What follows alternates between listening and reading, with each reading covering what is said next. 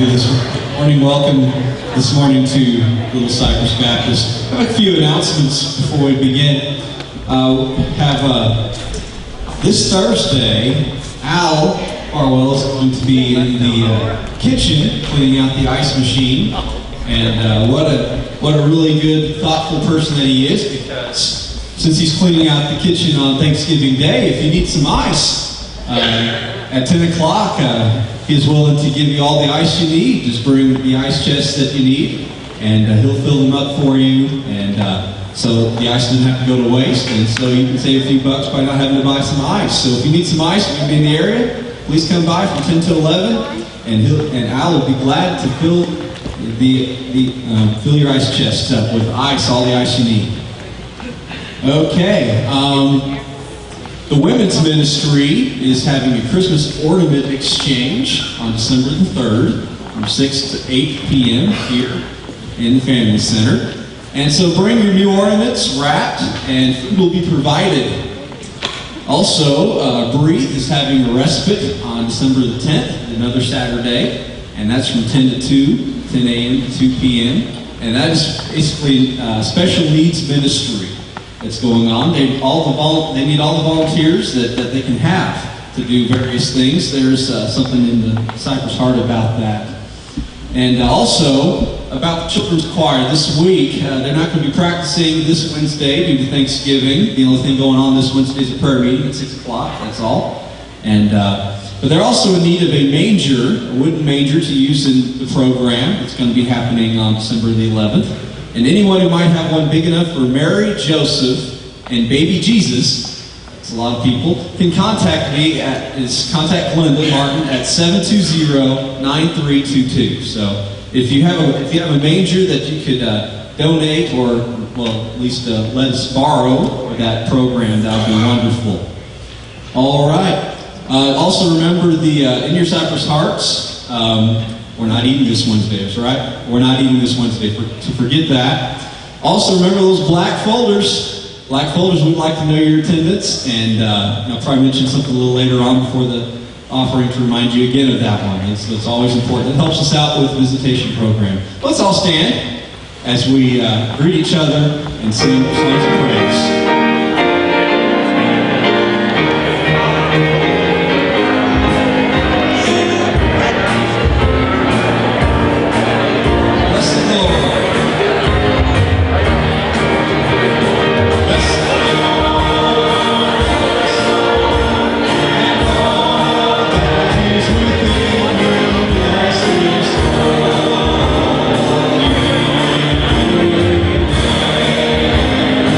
See that?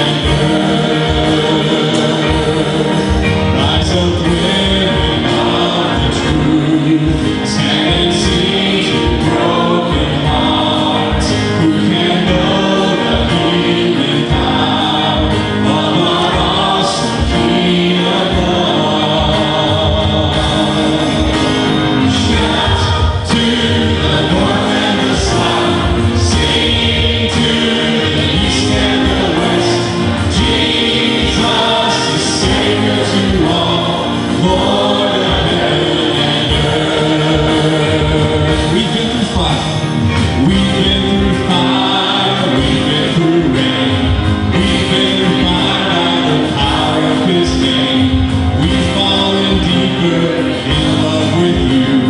You burn this truth on our lips. We will shout to the Lord. We will shout to the north and the south. Sing to the east and the west. Jesus is Savior to all, Lord of heaven and earth. We will shout to the north and the south. Sing to the east and the west.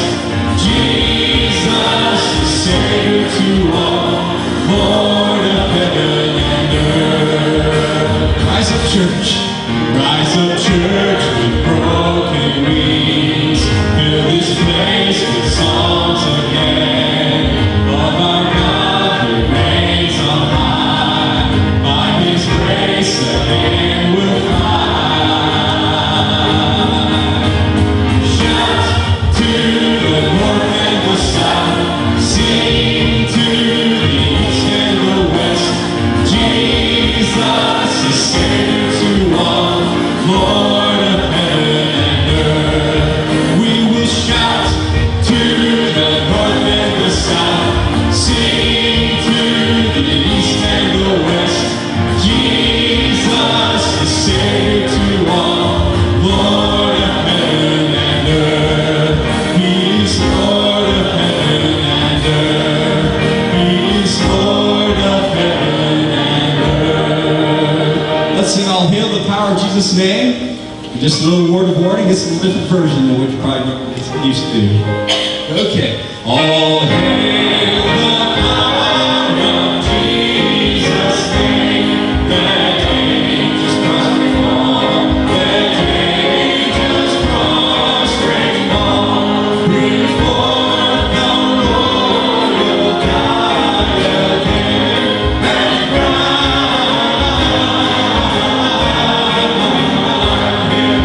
crown Him, crown Him, crown Him, and crown Him Lord of all. Sing this again. Oh, that with God the sacred throne, we at His feet fall, we at His feet take all, with joy the everlasting song, and crown Him, crown Him, crown Him, and crown Him Lord of all.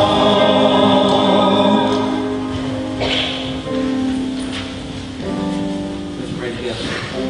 Heavenly Father, as we come to this place of a break from school, anticipating Thanksgiving, realizing, Lord, that the pace of life is moving so quickly, that we could go through this week without ever taking the time to really consider, to contemplate, to meditate on all the ways that you blessed us. So, Father, we pray that you would help us as your people to make that time today and throughout this week, and especially on Thanksgiving, to realize, to allow your Spirit to speak to us truly how blessed we are. Lord, as we think about those around the world who are living on what they find in garbage cans, we think about the people who are being persecuted for their faith and trust in you. Lord, we live in a land that still, even with its struggles, is a land of blessing. Lord, even in the midst of the difficulties that we face because our country is turning away from you, we are still a place that allows that we can worship openly. Father, we just pray that you would receive our praise, our adoration, and our thanksgiving today. We ask, Lord, that you would help us to worship you in spirit and in truth, that this would not be a superficial time of passing the time and looking forward to getting out of here, but Lord, that as your children, we would be excited about meeting you, worshiping you, hearing from your word, and responding way you would have us to, for our own good and for your glory. We pray that you would be with our nation's leaders. Lord, help them to turn to you. Be with those in military service to protect their lives and to bring them home in your timing. But Lord, more than that, help us as Christian soldiers be out with the message of the good news of the gospel of Jesus Christ, that people who do not know you can at least know how to respond to your grace and the provision that you've made on the cross for forgiveness of sins, for eternal life through your resurrection. We thank you for that, Lord, and we praise you in Jesus' name. Amen. Well, let's continue to worship God, worship his name. Be unto your name. We are a moment.